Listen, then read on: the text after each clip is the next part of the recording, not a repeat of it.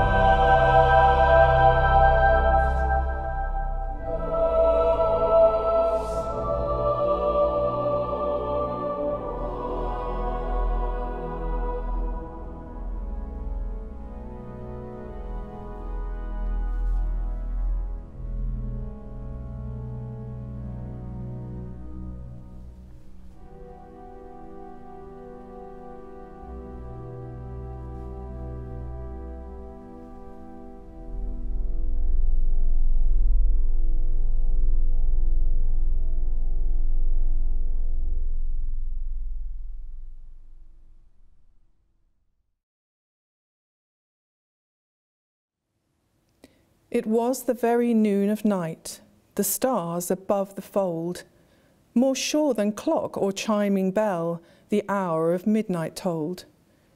When from the heavens there came a voice, and forms were seen to shine, still brightening as the music rose with light and love divine. With love divine, the song began, there shone a light serene. Oh, who hath heard what I have heard, or seen what I have seen? Oh, ne'er could nightingale at dawn salute the rising day with sweetness like that bird of song in his immortal lay. Oh, ne'er were wood notes heard at eve by banks with poplar shade so thrilling as the concert sweet by heavenly harpings made. For love divine was in each chord and filled each pause between. Oh, who hath heard what I have heard, or seen what I have seen? I roused me at the piercing strain, but shrunk as from the ray of summer lightning, all around so bright the splendour lay. For oh, it mastered light and sense to see that glory shine, to hear that minstrel in the clouds who sang of love divine, to see that form with bird-like wings of more than mortal mien. Oh, who hath heard what I have heard, or seen what I have seen? When once the rapturous trance was past, that so my sense could bind, I left my sheep to him whose care breathed in the western wind. I left them, for instead of snow, I trod on blade and flower, and ice dissolved in starry rays at morning's gracious hour, revealing where on earth the steps of love divine had been. Oh, who hath heard what I have heard, or seen what I have seen? I hastened to a low-roofed shed, for so the angel bade, and bowed before the lowly rack where love divine was laid. A newborn babe, like tender lamb, with lion's strength there smiled. For lion's strength, immortal might, was in that newborn child. That love divine in childlike form had God forever been. Oh, who hath heard what I have heard, or seen what I have seen?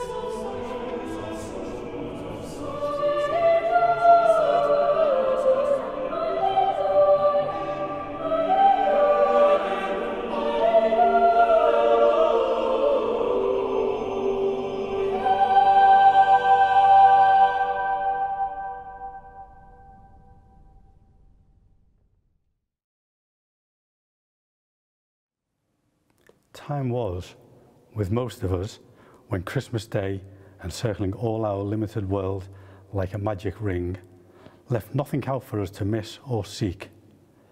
Bound together all our home enjoyments, affections and hopes.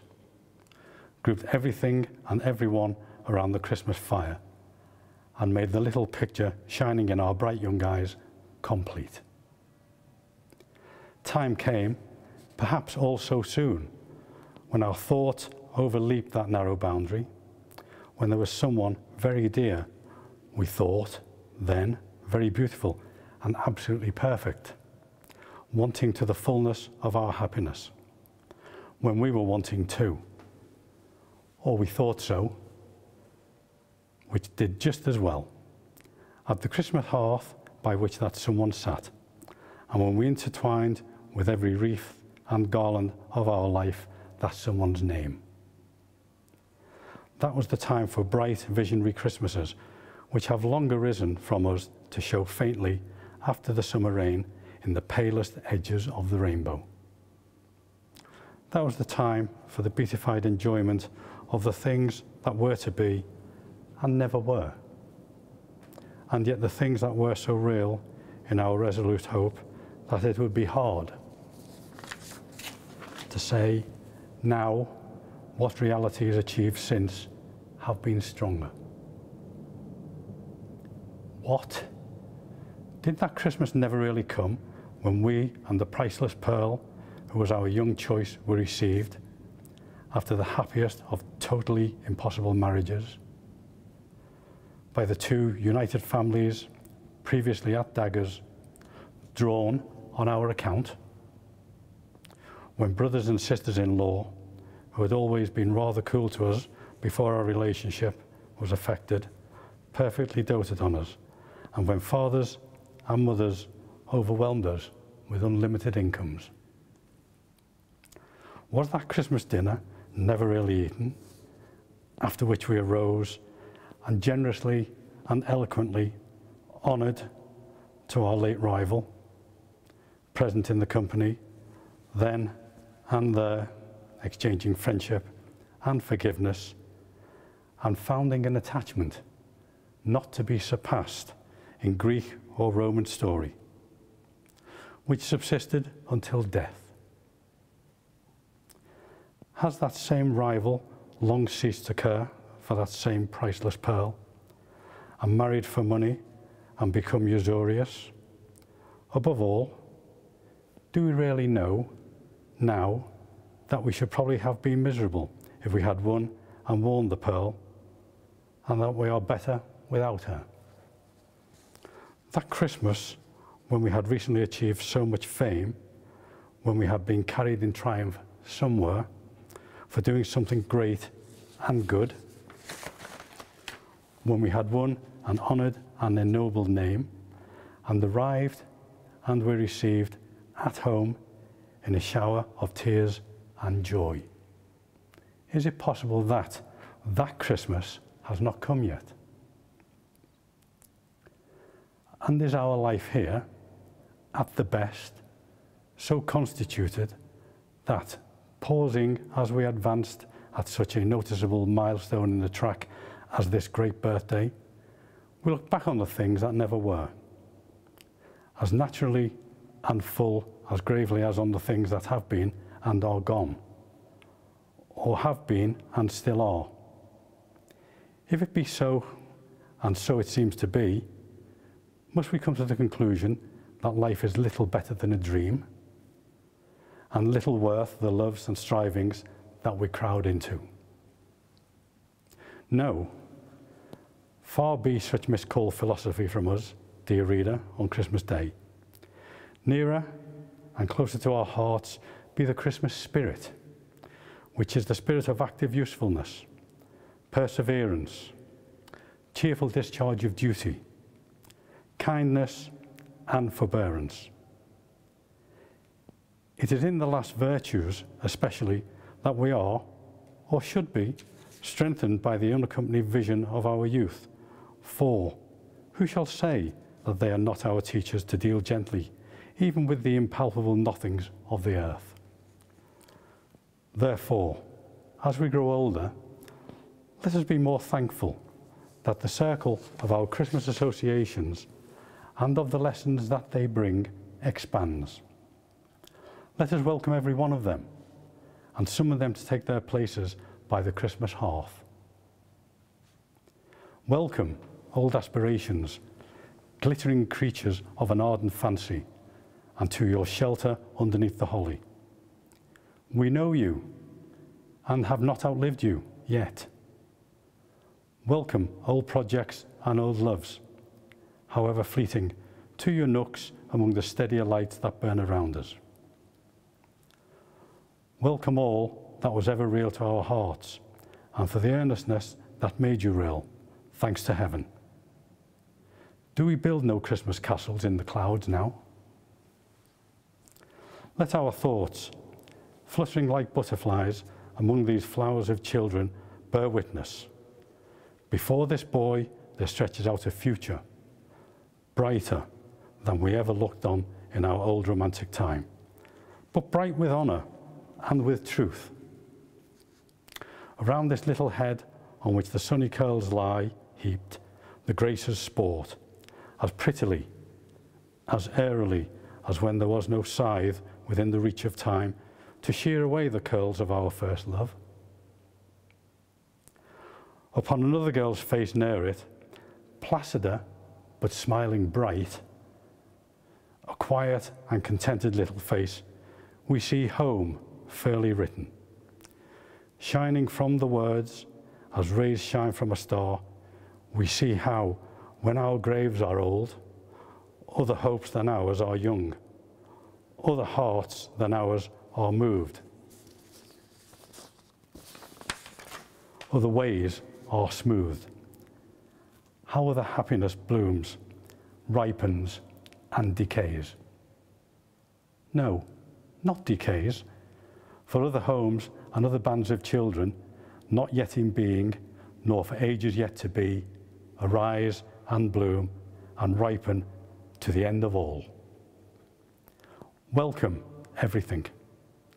Welcome alike what has been and what never was, and what we hope may be, to your shelter underneath the holly, to your places around the Christmas fire, where what is sits open-hearted. In yonder shadow, do we see obtruding furtively upon the blaze an enemy's face? By Christmas Day, we do forgive him, if the injury he has done us may admit of such companionship. Let him come here and take his place. If otherwise, unhappily, let him go hence, assured that we will never injure nor accuse him. On this day, we shut out nothing.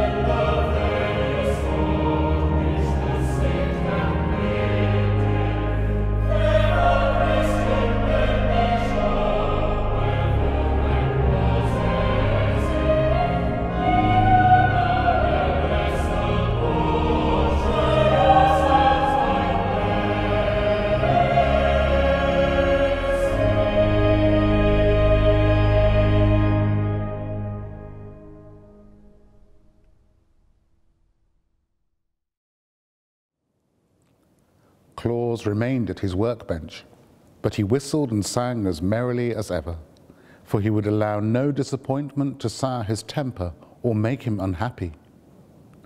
One bright morning, he looked from his window and saw two of the deer he had known in the forest walking toward his house. Claus was surprised. Not that the friendly deer should visit him, but they walked on the surface of the snow as easily as if it were solid ground, notwithstanding the fact that throughout the valley the snow lay many feet deep. He had walked out of his house a day or two before and had sunk to his armpits in a drift. So when the deer came near, he opened the door and called to them. "Good morning, Flossie. Tell me, how are you able to walk on the snow so easily?" "It is frozen hard," answered Flossie. "The Frost King has breathed on it," said Glossie, coming up, "and the surface is now as solid as ice." "Perhaps," remarked Claus thoughtfully, "I might now carry my pack of toys to the children." "Is it a long journey?" asked Flossie. "Yes, it will take many days, for the pack is heavy," answered Claus. "Then the snow would melt before you could get back," said the deer. "You must wait until spring, Claus." Claus sighed. "Had I your feet," said he, "I could make the journey in a day." "But you have not," returned Glossie, looking at his own slender legs with pride. "Perhaps I could ride upon your back," Claus ventured to remark after a pause. "Oh no, our backs are not strong enough to bear your weight," said Flossie decidedly. "But if you had a sledge and could harness us to it, we might draw you easily, and your pack as well." "I'll make a sledge!" exclaimed Claus. "Will you agree to draw me if I do?" "Well," replied Flossie, "we must first go and ask the Knooks, who are our guardians, for permission. But if they consent, and you can make a sledge and harness, we will gladly assist you." "Then go at once," cried Claus eagerly. "I am sure the friendly Knooks will give their consent, and by the time you are back, I shall be ready to harness you to my sledge." Flossie and Glossie, being deer of much intelligence, had long wished to see the great world, so they gladly ran over the frozen snow to ask the Knooks if they might carry Claus on his journey. Meantime, the toy maker hurriedly began the construction of a sledge, using material from his woodpile. He made 2 long runners that turned upward at the front ends, and across these nailed short boards to make a platform. It was soon completed, but was as rude in appearance as it is possible for a sledge to be. The harness was more difficult to prepare, but Claus twisted strong cords together and knotted them so they would fit around the necks of the deer in the shape of a collar. From these ran other cords to fasten the deer to the front of the sledge. Before the work was completed, Glossie and Flossie were back from the forest, having been granted permission by Will Knook to make the journey with Claus, provided they would return to Bursey by daybreak the next morning. "That is not a very long time," said Flossie. "But we are swift and strong, and if we get started by this evening, we can travel many miles during the night." Claus decided to make the attempt. So he hurried on his preparations as fast as possible. After a time, he fastened the collars around the necks of his steeds and harnessed them to his rude sledge. Then he placed a stool on the little platform to serve as a seat and filled a sack with his prettiest toys. "How do you intend to guide us?" asked Glossie. "We have never been out of the forest before, except to visit your house, so we shall not know the way." Claus thought about that for a moment. Then he brought more cords and fastened 2 of them to the spreading antlers of each deer, one on the right and the other on the left. "Those will be my reins," said Claus, "and when I pull them to the right or to the left, you must go in that direction. If I do not pull the reins at all, you may go straight ahead." "Very well," answered Glossy and Flossie, and then they asked, "Are you ready?" Claus seated himself upon the stool, placed the sack of toys at his feet, and then gathered up the reins. "All ready," he shouted. "Away we go." The deer leaned forward, lifted their slender limbs, and the next moment away flew the sledge over the frozen snow. The swiftness of the motion surprised Claus, for in a few strides they were across the valley and gliding over the broad plain beyond. The day had melted into evening by the time they started, for swiftly as Claus had worked, many hours had been consumed in making his preparations. But the moon shone brightly to light their way, and Claus soon decided it was just as pleasant to travel by night as by day. The deer liked it better, for although they wished to see something of the world, they were timid about meeting men, and now all the dwellers in the towns and farmhouses were sound asleep and could not see them. Away and away they sped, on and on over the hills and through the valleys and across the plains, until they reached a village where Claus had never been before. Here he called on them to stop, and they immediately obeyed. But a new difficulty now presented itself, for the people had locked their doors when they went to bed, and Claus found he could not enter the houses to leave his toys. "I am afraid, my friends, we have made our journey for nothing," said he, "for I shall be obliged to carry my playthings back home again without giving them to the children of this village." "What's the matter?" asked Flossie. "The doors are locked," answered Claus, "and I cannot get in." Glossy looked around at the houses. The snow was quite deep in that village, and just before them was a roof only a few feet above the sledge. A broad chimney, which seemed to Glossy big enough to admit Claus, was at the peak of the roof.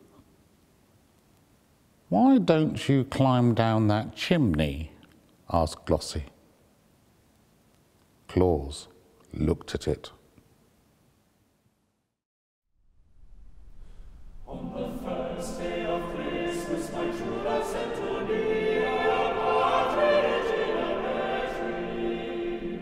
On the second day of Christmas, my true love sent to me two turtles and a partridge in a pear tree.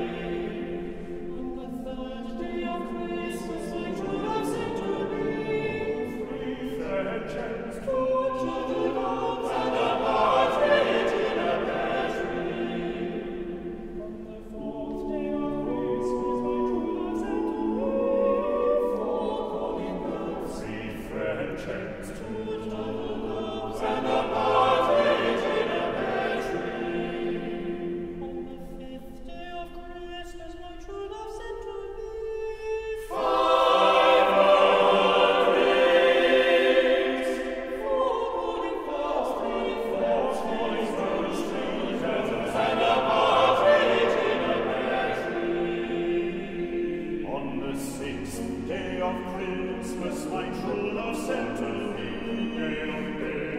My true love sent to me. On the sixth day of Christmas, my true love sent to me. Six geese a laying, six geese a laying, six geese a laying, six geese a laying, six geese a laying, six geese a laying. Five gold rings, four golden birds, three fair hens, two turtle doves, and a partridge in a pear tree. On the seventh day of Christmas, my true love sent to me seven swans a sweet, six geese a laying, five gold rings, four calling birds, three French hens, two turtle doves, and a partridge in a pear tree.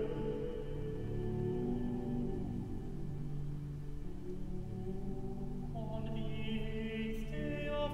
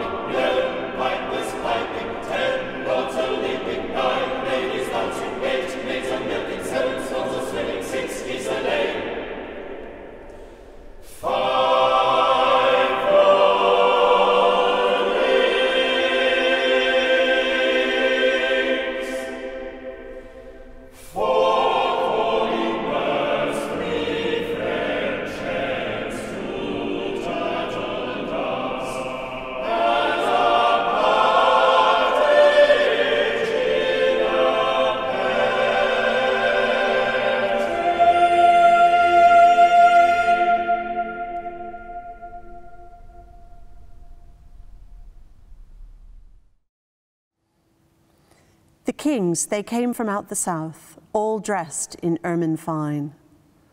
They bore him gold and chrysoprase and gifts of precious wine.